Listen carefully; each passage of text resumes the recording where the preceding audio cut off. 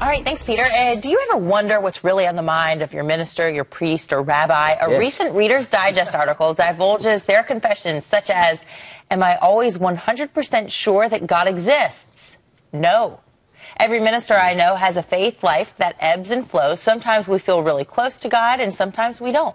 Well, Fox News religion contributor Father Jonathan Morris joins us now with some revelations of his own. Good morning. Thank you. So is that true? Do a lot of spiritual leaders actually doubt the existence of God from time to time? Definitely. And in fact, I remember Pope Benedict, not many people quote him these days, but he said what unites us in humanity, both believers and non-believers, is our doubt.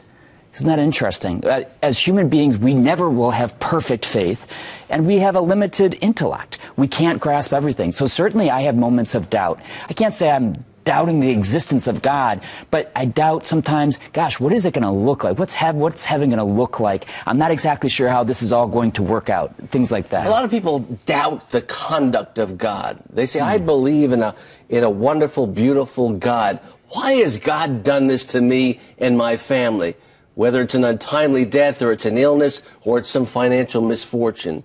Do you see that with people? Oh, I do all the time. I wrote a whole book about it some years back called The Promise, and it's dealing with how, first of all, most of our suffering is self-inflicted, right? Most of the suffering in my life are bad decisions that I've made or bad decisions that other people have made that have an effect on my life. That's free will. But yes, Peter, no doubt that there are some things you just say, this child, innocent child dying at such a young age, etc. That's hard, and I don't grasp it 100%. So you are a representative of the church. You're also a symbol of the church, and a very visible one because you wear the collar. You say that if you're in traffic and you cut somebody off, this poses a problem. Well, you guys asked me to basically make a confession to you. And of course, I would be happy to do that over a dinner, but now I'm doing it in front of, a TV audience. What I said in that one, I think I gave 5 here, is sometimes I'm driving down the street and accidentally I might cut somebody off, or maybe not so accidentally, try to get ahead of somebody. Yeah. And instinctively I go like this. I cover my collar because I don't want, it's one thing for people to be mad at me, but I don't want them to be mad at God as well, or at the church. And so, yes. And so when people have driven with me and I go like this, as I'm cutting somebody off, people laugh. One of your other duties is that you will marry couples from time to time, but you have one flub that was one of the other confessions, I guess, was I do a lot of weddings, and I love doing weddings. But, at the end of the wedding, you have to say, I now introduce you as man and wife. And I said, Brian, you may now kiss the bride.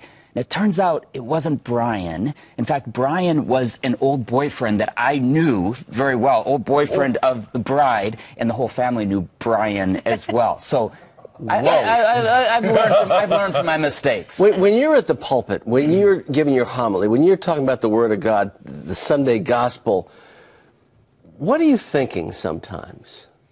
What do you think other than how is this being received? It's very easy to say, this is what I believe. Another thing is, how is this received? What I do with my homilies, whenever I can, I pass by a very good friend of mine who's an atheist. And I say, I'm going to say this. What do you think?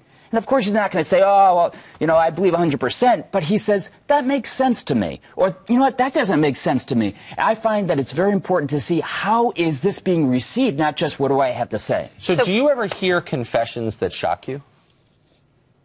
As your attorney, he can't discuss his confessions. No, actually, I can say there's never been one I've said, oh my gosh, I'm scandalized or surprised. It's always just the opposite. It's like unbelievable humility and courage of this person to start again. And I have to do that in my own life. And as a believer, it helps me that you confess to self-doubt because the fact that you stay with it gives me confidence. And so thank you for sharing that with us. No problem. Today.